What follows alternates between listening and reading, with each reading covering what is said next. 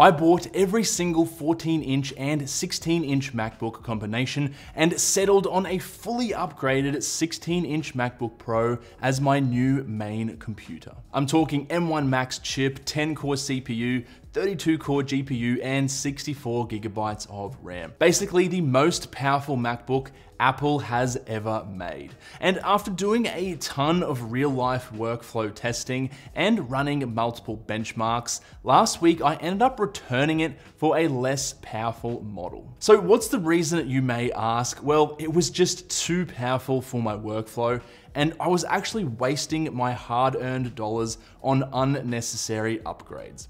Let me explain. Also, big thanks to Hostinger for sponsoring this video. More on that later. Okay, so traditionally I've always tried to max out the hardware when buying performance-oriented laptops. So for example, the 14 and 16-inch MacBook Pros, or even a Windows gaming laptop like the Razer Blade lineup. There's two main reasons for this. Firstly, future-proofing, and secondly, maximizing performance, for example. Now, if you've got a really demanding 3D application or 4K DaVinci Resolve render, easy, just throw more GPU power or RAM at it, right? Well, usually I would have said yes, but now it's a little bit more complicated. All right, so let's have a look at my current workflow and compare a base model 14-inch M1 Pro MacBook to a fully upgraded 16-inch M1 Max MacBook. Starting off with video editing, here's a 33-minute 4K multicam timeline on Final Cut Pro. Now, if we look at render times, you can see a significant difference between the two, with the fully upgraded 16-inch MacBook massively outperforming the 14-inch M1 Pro base model. This is, of course, an impressive difference, but when I render a video, I usually just walk away and go get a drink or something, or do some light work in Photoshop while I'm waiting for the render to finish. I'm not just sitting there for 15 minutes looking at the progress bar. And if you think about it, rendering a video is like 1% of the overall video editing process. You're gonna spend 99% of your time on the timeline, cutting clips, color grading, and actually editing the video. So let's take a closer look at this part of my workflow. On the left is a base model 14-inch M1 Pro MacBook, and on the right is the fully upgraded 16-inch M1 Max MacBook.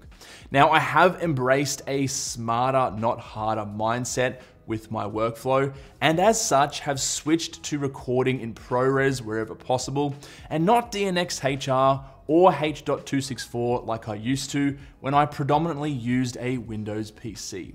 Now, this means I can take advantage of the specific ProRes chips on the M1 Pro and Max, and as you can see, I'm using multicam with 3 streams of 4K video with color grading, transitions, and 3D charts playing back in real time. Playback is really smooth, there's no dropped frames, and I honestly couldn't tell a difference between either model. And this is the most important thing for me while editing: being able to just edit the video well.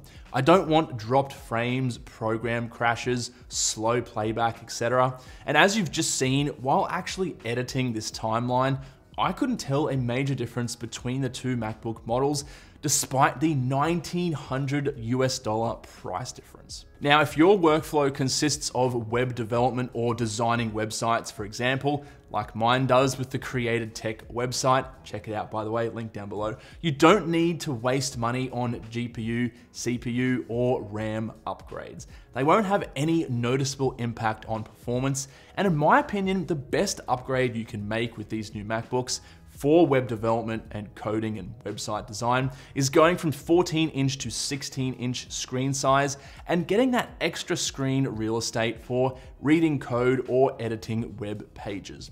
And that brings me to the sponsor of this video, Hostinger. Hostinger is a world-class website hosting platform with over 29 million users worldwide. Hostinger offers more services than any other web hosting company.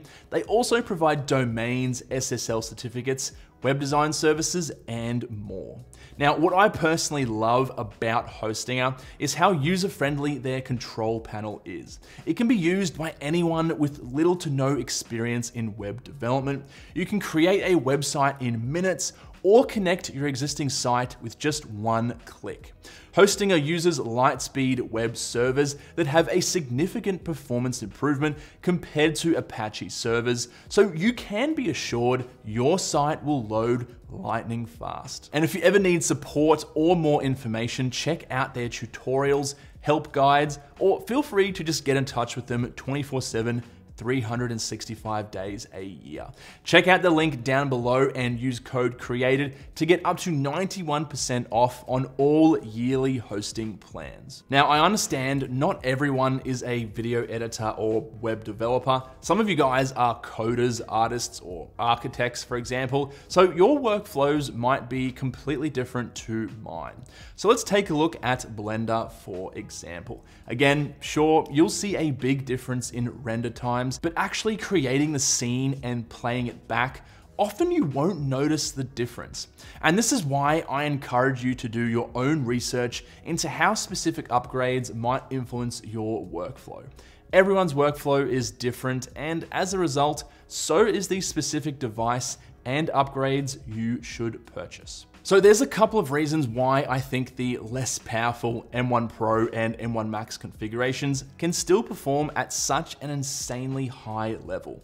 And it's all to do with working smarter, not harder, like I mentioned before. Apple isn't just throwing power-hungry CPUs or massive graphics cards into these laptops and using brute force to achieve better results. The new Intel Alder Lake CPUs. So what are they doing? Well, here's a few examples. Using too much RAM and need to use swap memory. Sure, macOS just swaps to the insanely fast internal SSD with speeds of up to 7.4 gigabytes per second. Doing an EV Blender render or previewing an After Effects animation? Okay, here's 200 gigabytes per second of memory bandwidth available for that on the M1 Pro. Now, guys, quick sanity check before I start sounding like too much of an Apple fanboy. There's still a lot of scenarios where equivalently priced Windows laptops will destroy these new MacBooks.